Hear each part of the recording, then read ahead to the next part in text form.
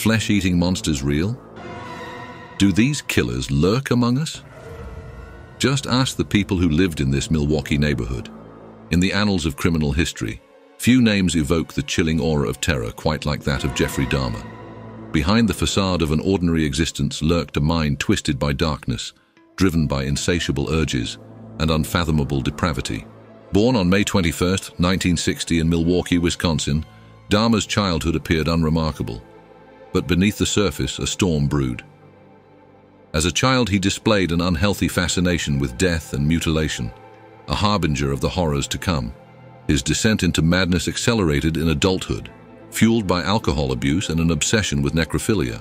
Between 1978 and 1991, Dahmer's reign of terror claimed the lives of at least 17 young men and boys, their remains hidden within the confines of his squalid apartment.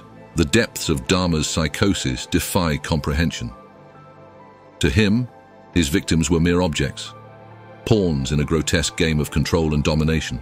He sought to possess their very essence, to merge their identities with his twisted desires. Dahmer's crimes speak to a profound disturbance within his psyche. His compulsion to dehumanize and defile his victims reflects a deep-seated sense of inadequacy and alienation.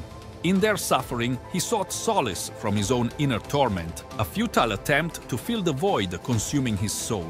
In 1992, Dahmer was convicted of murder and received 16 life sentences.